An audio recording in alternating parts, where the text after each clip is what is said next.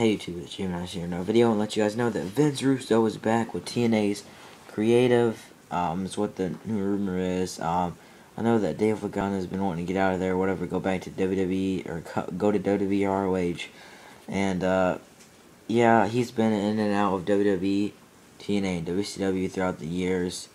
WWE, and then, TNA, or WCW, and then TNA, and then he left and then came back and then he left again and I guess he came back again.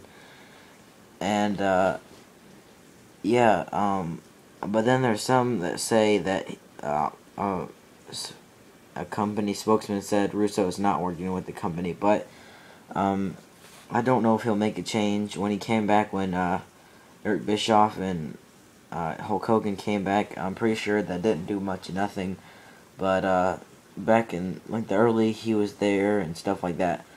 But I don't really know what could happen with this. Hopefully they don't bring him in and crush like they do WCW when he came in and just killed it.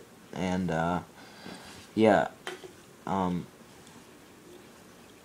don't want to see TNA close, and I don't want Vince Russo to come in and close it up, because he closed up WCW, and he could be a poison, come in and just kill TNA.